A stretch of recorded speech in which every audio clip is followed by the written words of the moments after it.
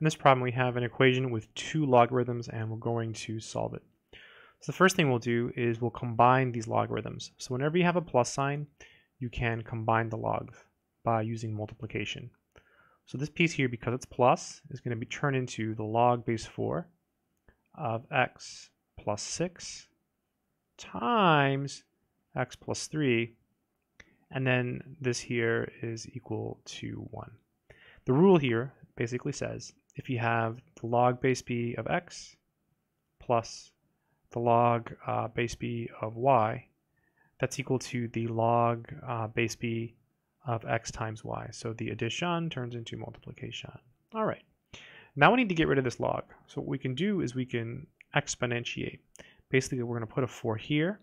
We're going to put a 4 here. And when you do that, what happens is these cancel.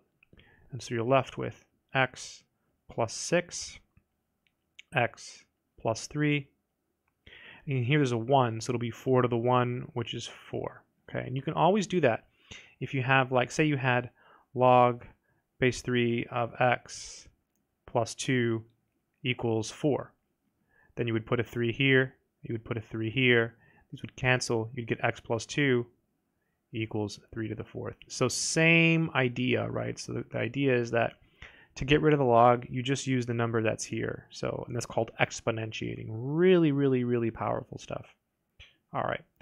This is a quadratic equation. So what we'll do now is we'll multiply everything out and set it equal to 0 and try to solve it. Let's go ahead and distribute. So we'll take x and multiply by x. It's going to give us x squared. And x times 3 is going to give us 3x. So x times x squared, x times 3, 3x looks good.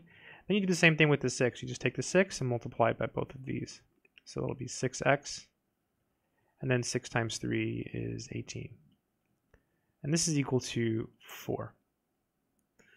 We can subtract the 4 and combine like terms. So minus 4, minus 4. So we have x squared.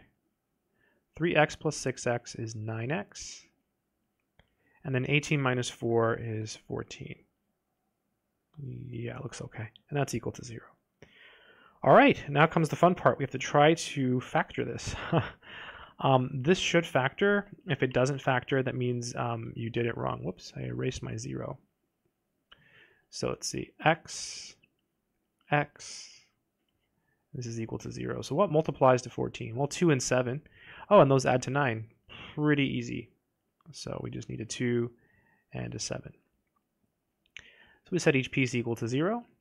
So x plus 2 equals 0. And then x plus 7 equals 0. And subtract 2, so you get negative 2. And subtract 7, so you get negative 7. So these aren't the answers. Whenever you have an equation with logs, you should always check your answers. So let's go ahead and write down the original problem again. It was log base 4 of x plus 6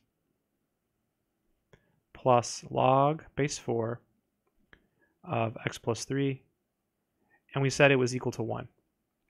Okay, so let's plug everything in here into check. So let's check negative 2. Let's do that one first. So check negative 2. It's really important that you check with the original equation.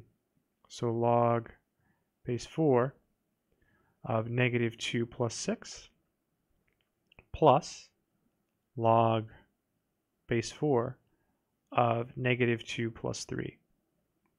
And this should be equal to 1. So when you add here, you just get 4. So you get log base 4 of 4, and then plus log base 4 of 1, and that should be equal to 1. So this is going to be 1, okay, because the question you ask is 4 to what power is 4? 1. And this is going to be equal to 0, because the question you ask is 4 to what power is 1? 0. So again, the first one is 4 to what power is 4? 1. This one is 4 to what power is 1? 0. And then here you get 1. I hope I said that right. So the first one is 4 to what power will give you 4? 1. Right? 4 to the 1 is 4. And this one is 4 to what power will give you 1? 0, because 4 to the 0 is 1. So you get 1 equals 1. So that's true.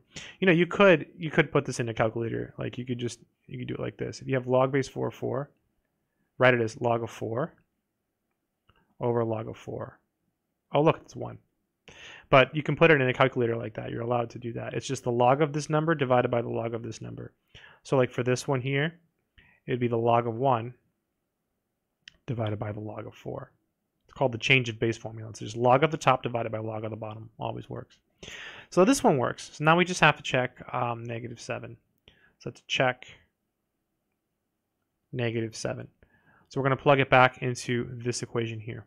So we have log base 4 of -7 plus 6 plus log base 4 of -7 plus 3. And that's equal to 1. So it becomes log base 4 of -1. Okay, and then we stop. And the reason you stop is because this is no good. You cannot take the log of a negative number. Like if you were to keep going and like use properties of logs, it would check. But it would be wrong because this doesn't make any sense. So you have to stop when it doesn't make sense. So you can't take the log of a negative. So that's it. The only answer is -2. I hope this video has been helpful.